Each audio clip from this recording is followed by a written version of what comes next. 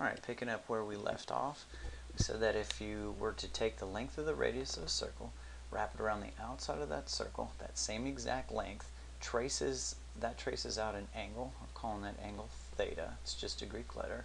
And that is the measure of an angle that we call 1 radian. Okay. And we also said that's about 60 degrees, just a little bit less, since each of these hours is equal to 60 degrees. Okay, so now let's see how many radians would that take to go all the way around the circle. So in order to do that, let's first let's make the diameter in here. There we go. Stretching the diameter from 3 over to 9. It's just like a point of reference. Okay.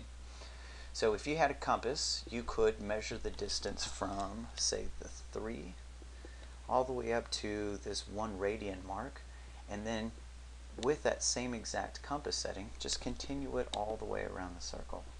So that's 1 radian. If you make another mark, there's 2 radians. There's 3 radians. You see we're almost halfway through. 4 radians, 5 radians, 6 radians, but then I've got this little extra piece left over. So it says little extra piece left over, and oh, I've got a little extra piece left over from the half over here on the other side. Okay, so you should notice it takes a little bit more than 3 radians. So here's 3 radians, here's a little bit more, and a number that's a little bit more than 3 is pi. So this is 3.14159, etc. radians.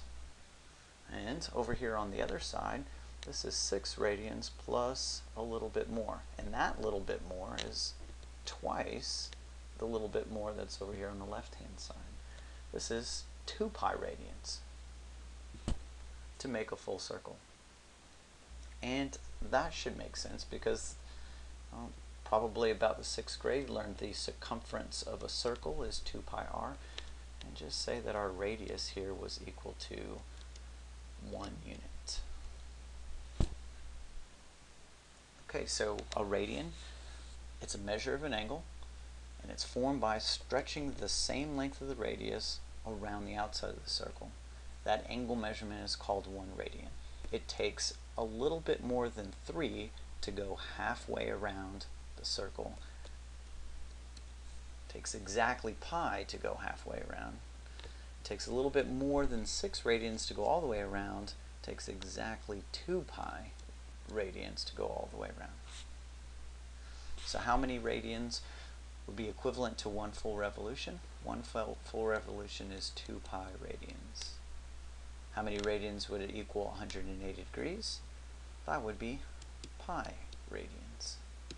So 180 degrees is the same thing as pi radians, and this is what we'll use as the conversion factor.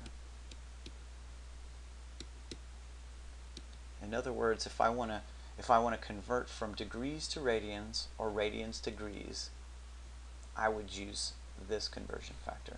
It's just like if I'm going to convert from inches to feet, I would say 12 inches is equal to 1 foot.